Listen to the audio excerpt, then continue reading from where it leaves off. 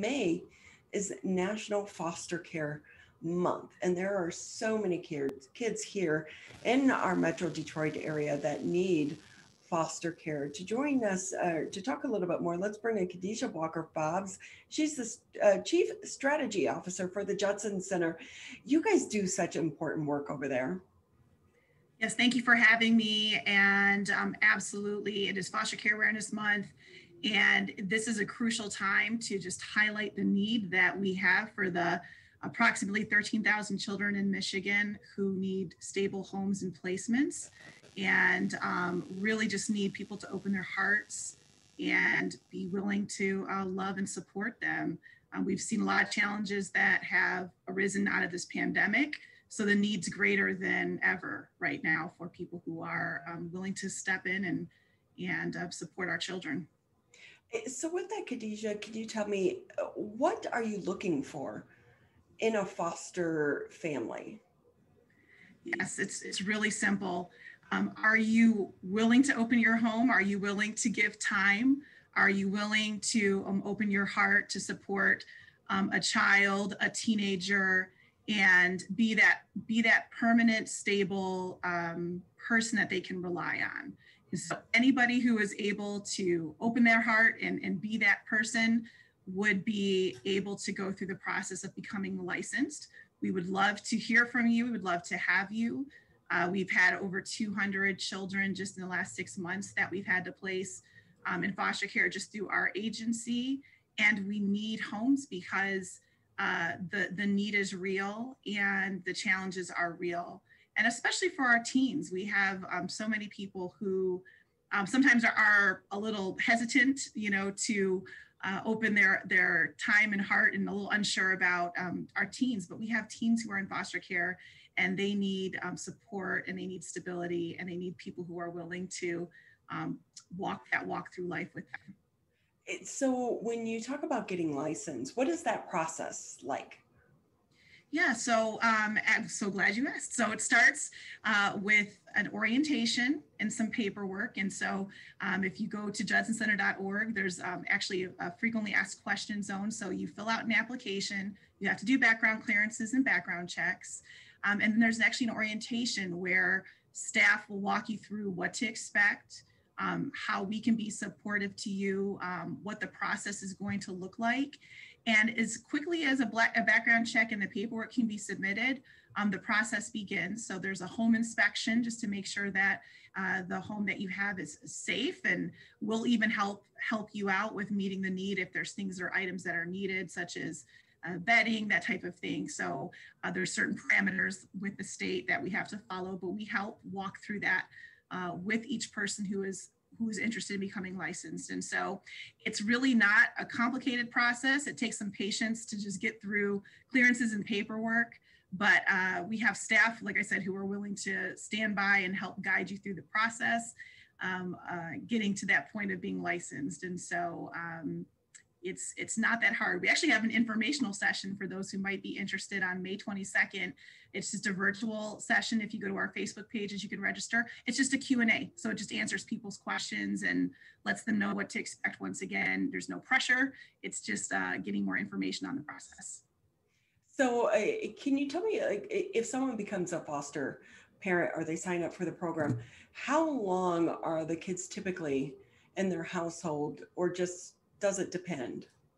It really depends. So, the goal of foster care, and this is where sometimes misinformation is out there, the goal of foster care is really to reunify the child with their birth family, always. Now, in every situation, it's not possible. And so if that's not possible and the birth family's parental rights have been terminated, then that child would become available for adoption. But always the first goal of foster care is keeping the child and reunifying the child back with their birth family. So that process could be 12 months. It could take longer. It really depends on the situation that's happening with that individual family and how quickly they're moving towards the goals of whatever needs to be addressed to make that placement safe for that child. So it really does vary. Our goal is always for a shorter stay, and that the child can go home to mom or dad or grandma or grandpa. But that does not always happen in every case. and situation, especially if there's challenges around substance abuse or some other barriers that are longer term. Khadija Walker-Fobbs with us here on the MegaCast. She's the Chief Strategy Officer for the Judson Center. And when we talk about this, it seems pretty clean cut when you're looking at the paper, but really we're talking about people and emotions and Absolutely. attachments. So there could be a roller coaster ride there. Do you try to really help prepare the potential foster parents for what they could be in for? Absolutely. And it's so true. It is, anytime you're dealing with people, there's nothing clean and neat about that. And so we don't ever want to give the impression that everything is neat and tidy.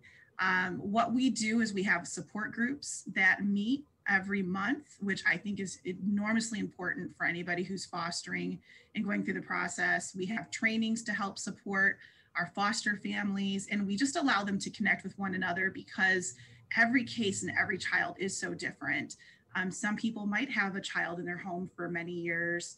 Some people might end up adopting a child who's been with them that they were fostering. And some people might have a child for, like I said, 12 months, and then that child needs to return back to mom and dad because they've been able to get their life back on track. And so that support group is so key. Our staff are wonderful in walking through the process. But I do think that connecting with other people who are fostering in that moment is really crucial. We do have a staff person called the Foster Care Navigator, and that's something that's unique to Judson Center. And that person was a foster parent. They're on staff with us, and they're literally there just to ask questions, kind of address crises when they come up, and just be that support, extra support that's needed. And so I think that that's really important. That person actually facilitates our support groups as well. So I know that that's a nice layer of added support with the challenges and the emotions that do go along with fostering. So we just have a few more minutes with you here on the MegaCast. And I'm wondering too, are you anticipating so many more kids are going to be needed to be placed in foster care as we emerge out of the pandemic? Because we know that so many times it's the teachers that maybe are on the front lines that report some of the abuse, or some of their coaches. And that hasn't happened over the past year with virtual learning. Absolutely. I really do anticipate an uptick when we resume more normal school schedules and sporting schedules in the fall. You're absolutely right. A lot of the reporting does come out of school systems. It's when children are out in their communities, they're at camps, they're playing sports. And we've seen a drastic reduction over the last year in children coming into care, which would be normally a cause for celebration. And we would be saying, oh, this is amazing. But, we know that what's probably happening is that because children weren't in school, that reporting's not happening.